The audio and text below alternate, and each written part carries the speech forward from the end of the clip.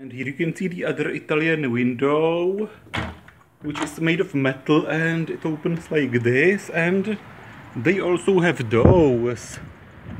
They click in here and close like this, the other one as well. They close like this, and there is also a mechanism with those shutters. There is a handle, you turn it and the shutters close or open as I turn this handle. Now it opens, and it's quite windy and rainy today, horrible weather. And somebody told me in the comments that this is basically just to permanently connect a cable to mains, and the cable then goes from this hole. Is it possible? And those lights, which look nice, and they are paradoxically more powerful than the ceiling light. It's a nice crystal light. Nice. But those ones above the bed are much more powerful, much brighter, paradoxically. And of course I keep smashing this with my head. And here is the other heater.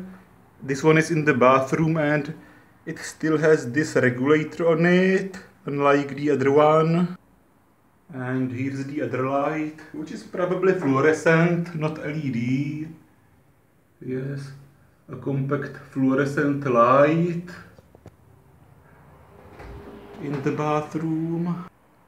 And the huge window in the bathroom, so everybody can see you on the toilet from the other hotel. Yes, and those things are just botched in, and the last video actually stopped because I ran out of memory, but it actually happened in the right moment. The timing was absolutely perfect. When you pull this out, it shoots out. Not so much as before, but it shoots.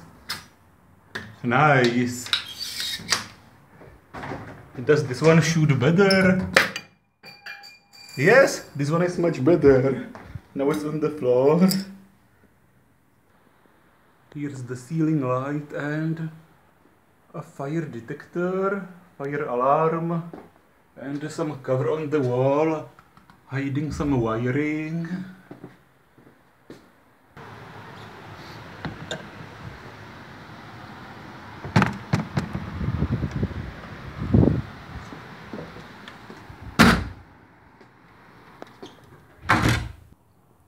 And here is the hated toilet paper holder, and it's almost impossible to get the toilet paper out.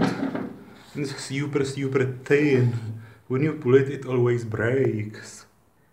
And here's the hair dryer, which has a voltage switch, and somebody suggested that I should try to switch it to 120 volts, but no, I'm not going to do that. And the rating is